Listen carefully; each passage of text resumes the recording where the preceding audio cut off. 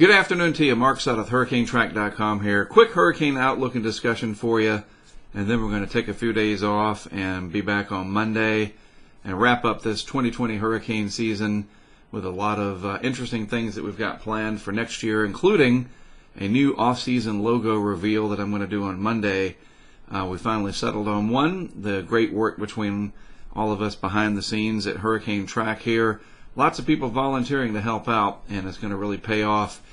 This is the new overall logo, and this is created by a kid, and he is a kid, he's a high school kid, and his name is Tim, and he made this for us, and it's really nice. I like it. It's a lot cleaner version of the one that I created many years ago, and so this is what we're going to go with going forward. And then we're going to reveal this off-season logo because we're going to be very busy in the off-season, very active with all things weather-related and applying what we learned during the hurricane season as well as past hurricane seasons to help you stay ahead of any kind of weather. It's kind of like going to a big game, like the championship game of any event, and then you become a season pass holder because you think, wow, these are pretty good, season ticket holder. The weather never stops, put it that way. And this is a good example of that. Look at what's going on. Very little activity, as you'd expect, down here in the tropics because, my goodness, it's the end of November. But now we've got these mid-latitude storms. Nice little storm system curled up there. Brought some tornadic activity to portions of the Arlington, Dallas-Fort Worth area. Last night, you probably saw that. Some active weather with that system in the southern parts of it, down in parts of Alabama, through Mississippi, Alabama, going into Georgia later today. But nothing widespread and nothing off the charts severe. It's just a matter of being aware. There's so much news and everything else going on distracting you. Just make sure you stay on top of what's happening with the weather so that you are not taken by surprise.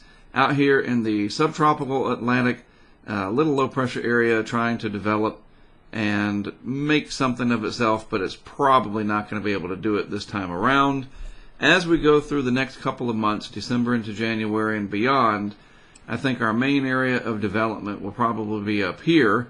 That's typical. The ocean temperatures are warmer than average. You get these storm systems that come in and they leave a little piece behind and they try to develop these low pressure areas. The atmosphere is cold on top of them, colder than usual, and the oceans are warmer than normal, and sometimes you just get these little rogue developments out here. It won't surprise me at all if we get something that tries to do that. And maybe, I don't know, probably a low chance that we get something in the Southwest Caribbean in December. The way the pattern has gone with such an active October, November across this area, I won't be shocked if we get something in the Southwest Caribbean either. But nothing showing up in the model guidance right now. Very strong upper level westerly winds cutting across much of the tropics, as you would expect for this time of year, and we're going to start focusing more and more on off-season weather, winter storms, lower 48 concerns. Every once in a while we'll take a peek at what is happening over in Europe because we're getting more and more of a following from people in Europe, and that's great. It's wonderful. I mean, I couldn't ask for anything more. It's such an amazing, humbling thing to have so many people following and supporting one way or the other, whether you're a patron and a sustaining member or you're watching the videos and spreading, what we do through sharing the videos and commenting. It's 90-something%, like 98% positive, maybe even higher than that. And that's awesome. And it all stems from, I guess, most people come for the hurricanes and you stay for the other weather. Well, right now, no hurricanes to worry about, 10%, 20% over the next 2 and 5 days respectively of this disturbance. It's a low pressure area still attached to a frontal system well to the east-southeast of Bermuda. Bermuda, of course, is right there, just in case you didn't know. Thought maybe that was a speck on whatever you're viewing this on. Nope, it's not a speck, it is Bermuda. Everything else in the tropical Atlantic and elsewhere is shut down. And of course, that is the same for the Pacific hurricane season. It's over. I mean, almost. Monday, midnight into Tuesday, once it becomes December 1st. That is it. We can close the books, hopefully, without, unless something pops up that we're not expecting And again, like I said, I think that would be somewhere out in here, maybe over near the Azores in the off season. Other than that, it's going to be a nice quiet time, and we can put the season behind us, finally. All right, lower 48 weather, real quick. Not much on the watch warning map, which is great, because a lot of people are traveling, despite what is going on with the dadgum virus, as I call it. I understand that. People are traveling. Hopefully people take precautions and just understand, look, we're really dealing with this thing in a way that we haven't had to face since April, and I know we're tired of it. I am too. I'm done. I'm tired with it myself. I'm ready for things to go back to normal and to be able to go see my parents. They live up in New Bern, as an example. I'm down here in Wilmington. They're up in New Bern, and it's only 90 miles away, and it's just not practical right now to take my kids up there and expose my parents to potential who knows what. So whatever. But at least the weather is not a big factor overall. No major watches and warnings. Just a little bit of wintry weather up here in Maine. So if you're traveling through the beautiful countryside of Maine, I've been to Maine once before.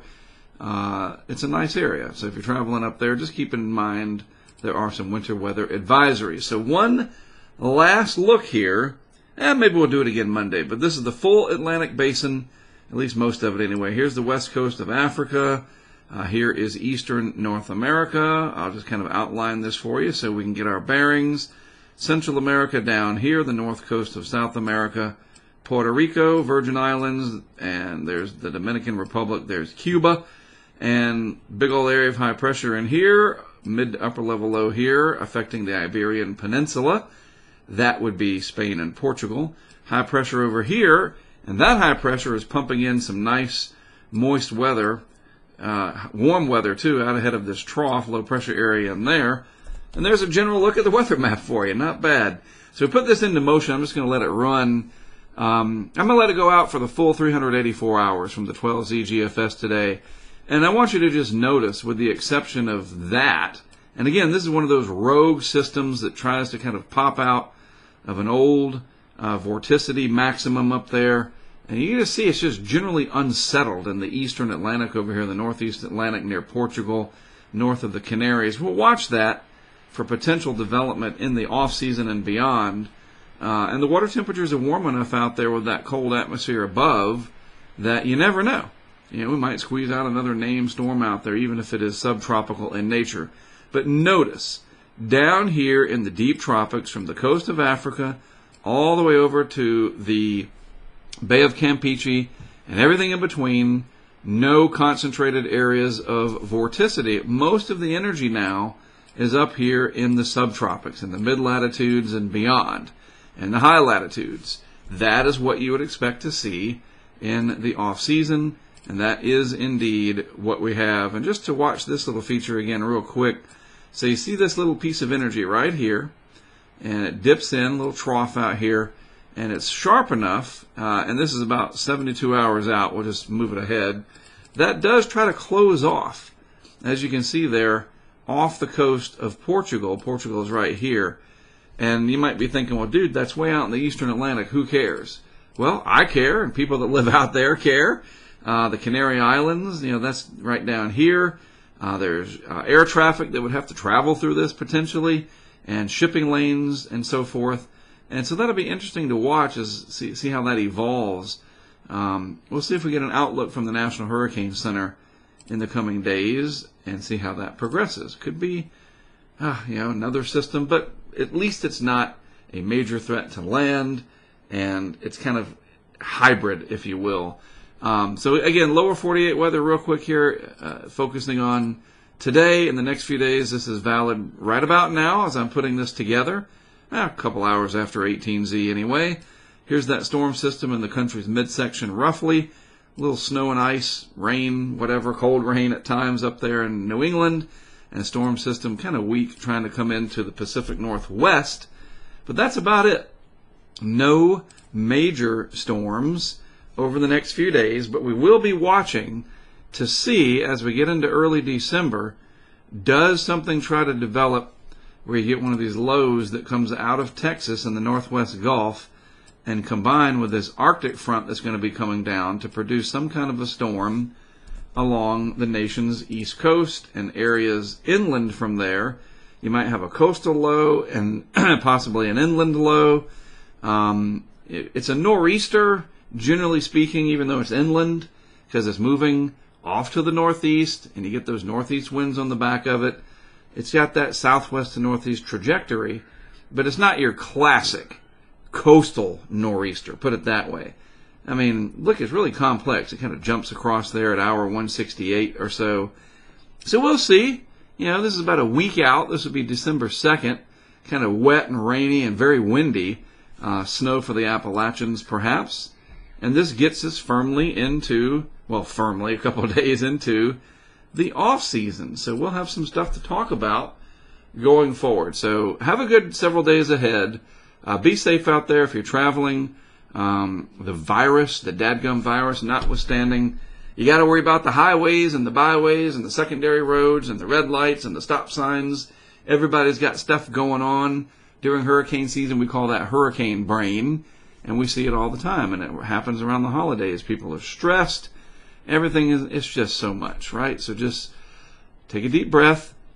Try to get to where you're going safely, because I need you on the other side of your device, or there's no reason for me to be here, right?